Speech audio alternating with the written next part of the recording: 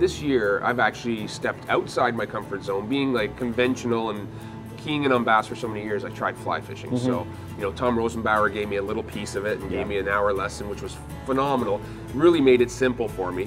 And then I caught my first fish on a fly in the Bahamas, and it was like a 7-pound bonefish. Jesus, that's great. Yeah, so the difference is, what do you find the main thing that stops conventional anglers from trying fly fishing? What is it? Well, I think they think it's too complex. There's a lot of variables that go into fly fishing, the casting, you know, the presentation of the fly. So there's sort of a learning curve, but it's not as difficult as people think. And I think conventional anglers perceive fly fishing as an elitist sport as well.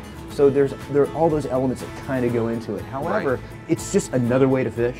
You know, I always sort of, you know, to be a great, well-rounded angler, try everything and be able to target fish with different, you know, whether you're fly fishing, plug fishing, or spin fishing, or even bait fishing. But fly fishing is another sort of club in your bag if you're using the golf. And there are certain times where fly is going to be more effective than anything else you can do. Absolutely, and then vice versa. There are times when that fly is not going to work. And the fly fisherman needs to know, I need to put it down. And that's it. So I really encourage people to pick up a fly rod, just to try it. I mean, once they kind of hook their first fish, then they kind of gradually move into it. Yeah. And I find that as people kind of progress through their fishing career, they kind of gravitate towards things like fly fishing. Right. A little more complex.